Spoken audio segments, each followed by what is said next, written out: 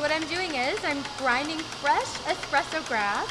This is our proprietary espresso blend that I roasted myself just this week, just on Monday. Dawn-Luv Charles is whipping us up one of her specialties. The salted caramel espresso is something she created after being inspired on a trip to Seattle. We happened upon this chocolate shop where we tasted a salted caramel chocolate. And I thought, you know, over the last 2 years, tasting our espresso graph, it really has a lot of its own cocoa notes. So I thought that it would pair really nicely with chocolate. She will be entering her creation in the Prairie Regional Barista Competition in Calgary. So I'm going to line the cup with caramel. And then I'm going to grind some vanilla-infused salt. Charles owns 2 bean scenes in Kelowna, including this one by the Landmark buildings, but is relatively new to the coffee business and these types of contests for that matter. Some of the competitors she will face will indeed be much more experienced. I'm expecting to be terrified by, you know, this intimidating world of coffee geeks. People who compete in these competitions are really intense about coffee. They travel to origin, they develop relationships with farmers.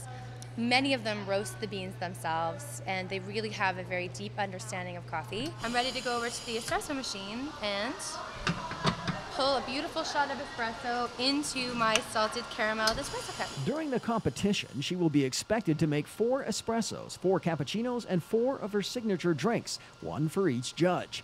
And they won't be grading her on just the appearance and taste of the drink. They're looking for things like organization and cleanliness.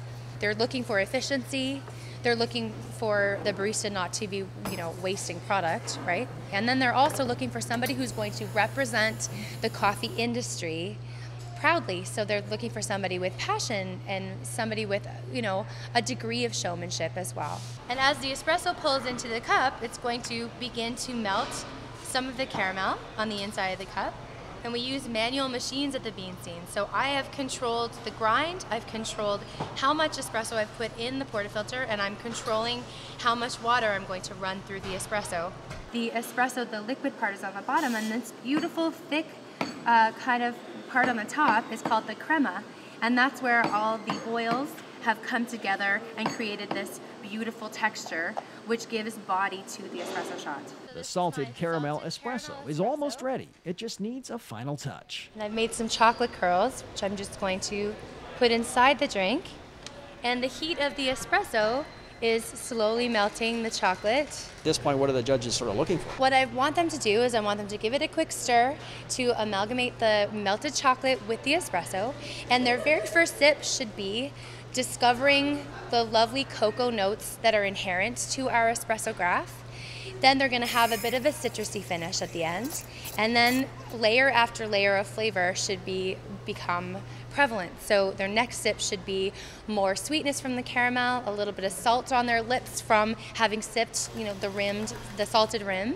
Now you seem to have a lot of energy. Is that a bubbly personality or a lot of coffee? Yes, it might be a combination of the two. And I actually have a performing background. I'm from Ontario, and I was a musical theater performer, so I have it in me. It's in my soul. The coffee definitely helps, right? So you could sing during the competition. I sure could if I wanted to. I'm going to just keep it about coffee, though. I'm going to try to keep it professional.